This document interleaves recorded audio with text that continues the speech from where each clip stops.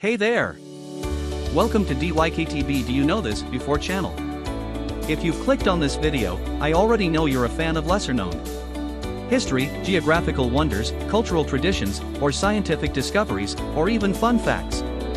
If you didn't before, please subscribe, like, share, and be notified to the channel, and grab your tea or whatever suits your fancy, and let's dive into today's topic. Today, we're going to present the Law of Octaves in chemistry, John Newland's attempt at classification. The 19th century witnessed a period of rapid expansion in our understanding of the natural world, and one area that captured the imagination of scientists was the classification of elements. In the midst of this fervor, English chemist John Newland proposed a daring idea, a law of octaves that sought to organize the known elements into a coherent system. While this initial attempt at classification faced skepticism, it contributed to the eventual development of the modern periodic table and the consolidation of our understanding of the building blocks of matter. Newland's approach was based on arranging elements in ascending order of their atomic weights. He noticed a recurring pattern where every eighth element seemed to exhibit similar properties. Drawing inspiration from the musical octaves, Newland grouped elements that shared analogous characteristics.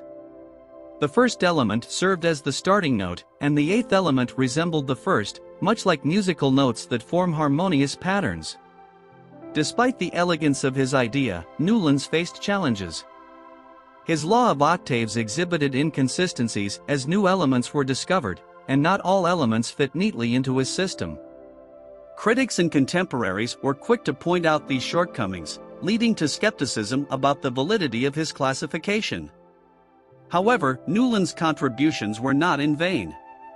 His work provided an early glimpse into the periodicity of elements, a concept that would later be refined and expanded upon by Dmitri Mendeleev and Julius Lothar Meyer.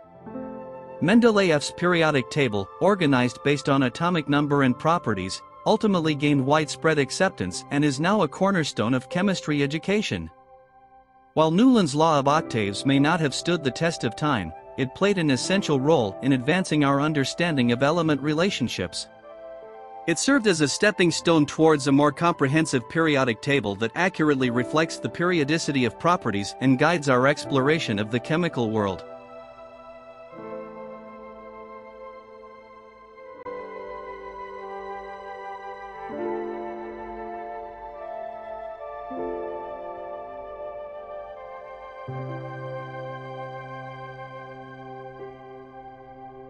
Thank you so much for watching. If you enjoyed this video and learned something new, please consider giving it a thumbs up by liking it.